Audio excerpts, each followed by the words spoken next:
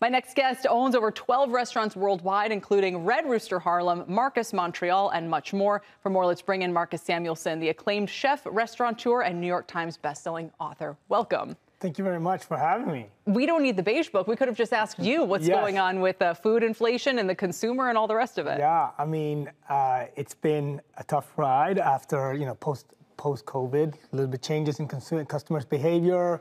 But we've been very fortunate with our restaurants. And actually, there's been opportunities, and we grabbed some of those opportunities, and we were able to grow as well. So I think, it's a tough market, but also I see a lot of potential for growth as well. You've got a lot of geographic diversity, so that's what I want to ask you about. Marcus B&P, your Newark restaurant in Newark, New Jersey, is actually close to me. But of course, you got famously Red Rooster Harlem. You say you just opened up a location in Chelsea as well.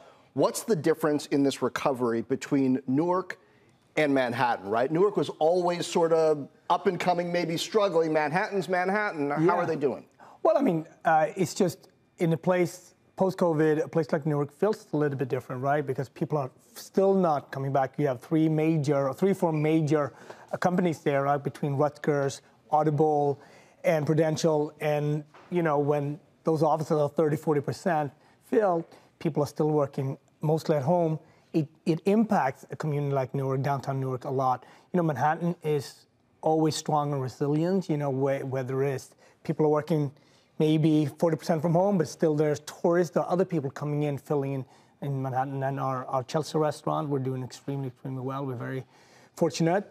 But, it's also about helping others in our community in terms of food. For me, being fortunate with my restaurants, but also as a Black chef, as a Black person in the hospitality space, I see a lot in terms of my colleagues and a lot of young chefs and a lot of Black young minority-owned businesses wants to start, and it's very difficult to get access to capital.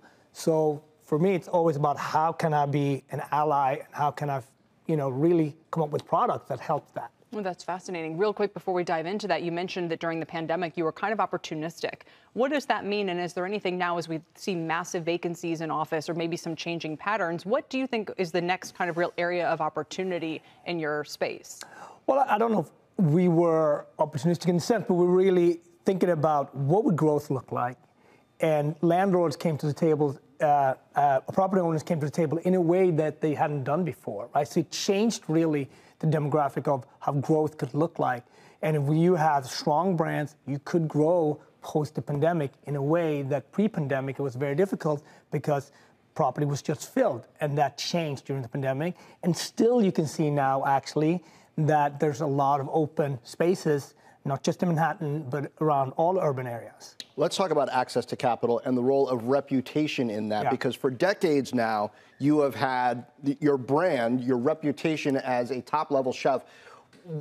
How did that help you to be able to open up a Chelsea location? That's a tough commercial real estate market. How do you use your reputation, your resources to help some of those minority chefs who don't have the same access? Reputation works on many levels, right? Of course, your restaurant's got to be great and people's got to enjoy it, but you also have to return to the investors, for example, right? So there's many levels. Then you got to have great bank statements when you go to traditional lender like a bank, or if you have private equity or your bottom line got to make sense. What you do in the restaurant, the culture, people got to want to come and work for you, right? So there's not just one way to look at reputation.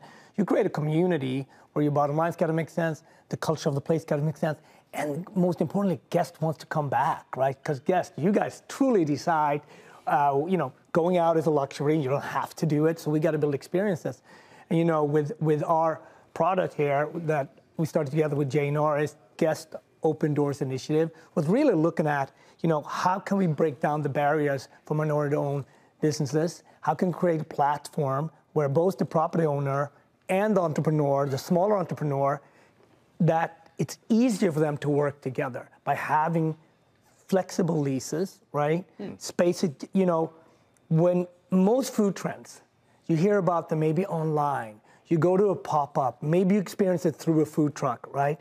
But going from that to a real restaurant, to a bigger space, it's a big step. Because just because you have a successful food truck does not mean you can sign a 10-year lease, right? And the property owner doesn't necessarily know specifically in the black and brown space about these incredible talents. Right? So having access to the talent, knowing the property owners, what we really came up with here at Guest Open Doors Initiative is really a platform where both parties can come to the table and landlords can have flexible leasing structure, 3 months, 4 months, 6 months, and that's how a small brand can really become, the journey on becoming an iconic brand, a la a Shake Shack, because it can come into an A space versus a B or C space. Or I think about Halal Guys, yes. started a food truck on 6th Avenue and now is everywhere.